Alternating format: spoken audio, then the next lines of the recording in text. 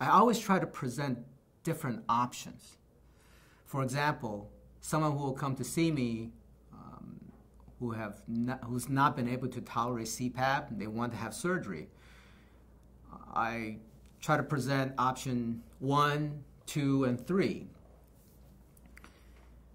Often I would offer to do a very small operation, for example, nasal surgery when patients have significant nasal obstructions. I will recommend that they could try clearing their nose so they could breathe better through their nose and try CPAP again. Not really doing surgery to try to eliminate CPAP, but try to facilitate the ease of using CPAP. That's an opinion. I may often offer upper lower jaw advancement because that is the most successful, and try to give them a percentage in terms of what percentage will be successful.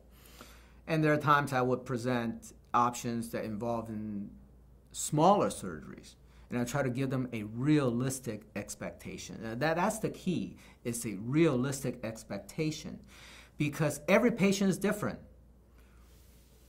Someone who's 55 years old, 280 pounds, 5'10", his surgical result or outcome is going to be for a particular procedure is going to be very different than a 25-year-old non-obese woman.